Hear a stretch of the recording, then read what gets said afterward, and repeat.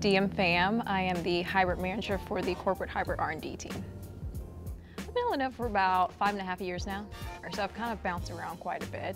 Started off with Lenovo through our first Lenovo sales rotational program at the time.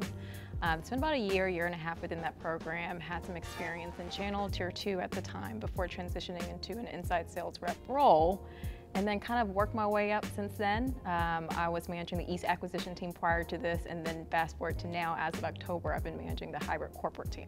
So I have a team of about 14 reps, and it's ironic because I spent some time being a hybrid rep myself, so I've seen the team form from its inception to what it is that we are today, and just seeing the growth itself has just been tremendous. And being able to be a part of it and come back from a different view and managing the team, it's been a great experience for me as well. So what I love, and part of what I've talked about, was I don't think I've ever been in the same role for longer than a year, right? The opportunity for growth and to learn and to challenge myself was always there.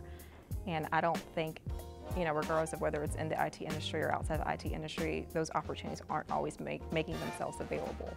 So starting through the laser program, being a part of that rotation really gave me a holistic view of the company and to understand it from a different perspective. So I'm just grateful for the opportunities that Lenovo gave me, and just being able to grow and accept those challenges along the way and then have that continuously happen.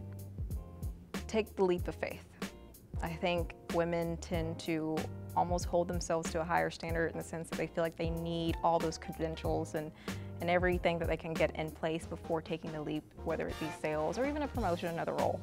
I think a lot of times if we just take that leap of faith and believe in self, and I'm a firm believer in a mentorship versus a sponsorship, right? And just having that person there and a part of your life and pushing you and nudging you in the right direction, because we tend to hold back because we feel we're not ready at the time. But a lot of times when you take that leap, it kind of all turns out right.